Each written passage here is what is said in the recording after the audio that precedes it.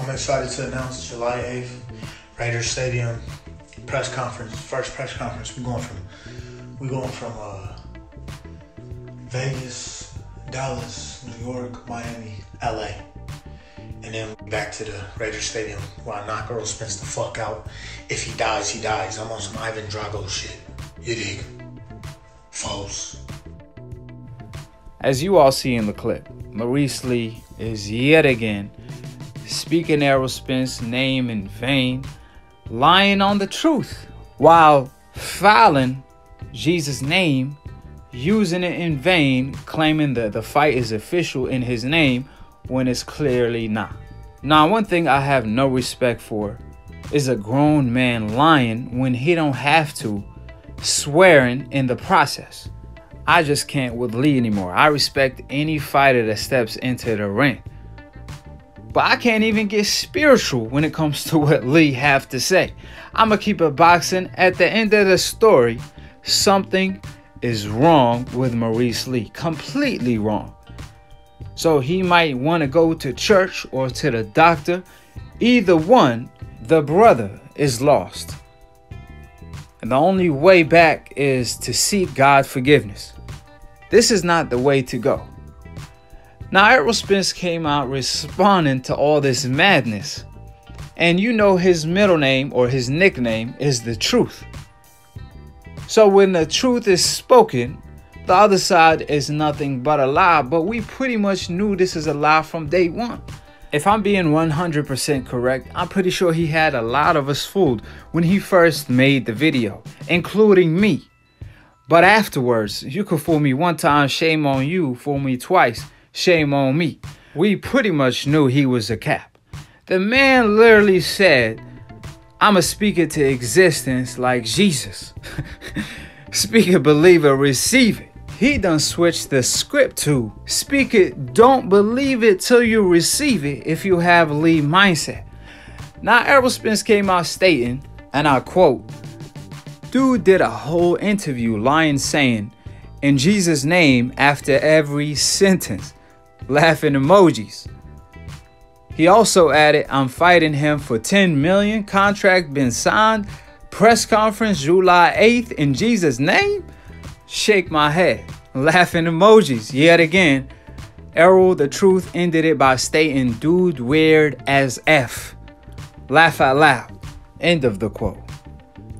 Pretty much Errol Spence in disbelief when it comes to Maurice Lee acting unusual. Well, pretty much Maurice Lee is the usual now. We done got used to this.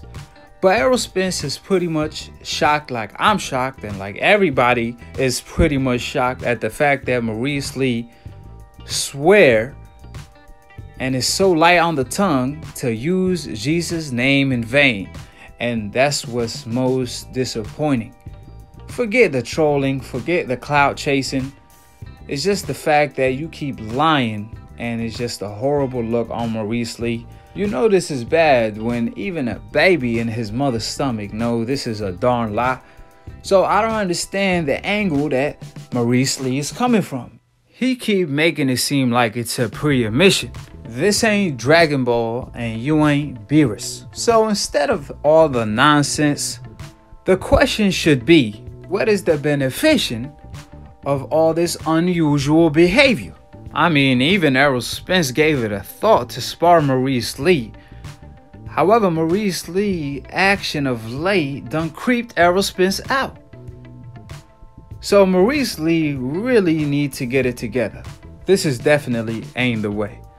So when it comes to Errol Spence versus Maurice Lee, this is pretty much all I have to say. If y'all want my full take on the matter, check out the videos in the comment section below that I made when they first have their drama, or at least Maurice Lee battling with his demons, period.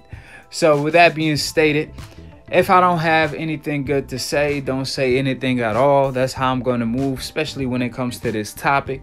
So subscribe below if you're trying to get smarter by the minute. If you're trying to get dumber by the second, don't and listen to these decafs, aka dumb casual ass fans / old media.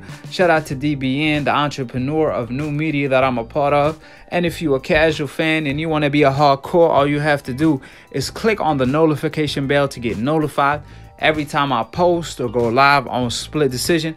It's a boxing debate / talk show where Akhi is the past, present, and future. Undisputed, pound for pound when it comes to debating. They treating me like the Iron Mike of Split Decision when it comes to debating. The most feared. I have Floyd Mayweather record when it comes to debating, literally.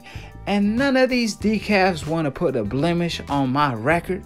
I'm standing at 500-0 with 500 KOs when the show's supposed to be Split Decision. My view, your view, my take, your take. However, I'm knocking everybody out. I'm coming like Iron Mike. It's man down over here. So all I'm saying is, grow some cojones and call in. This is directed to all the decafs that don't even got the cojones to debate Akhi, but they stay in the comment section being keyboard warriors. So with that being stated, shout out to Lunatune for the funniest boxing memes. Follow me on Instagram and to be continued on the next episode of Akhi TV. Peace, and we out of here.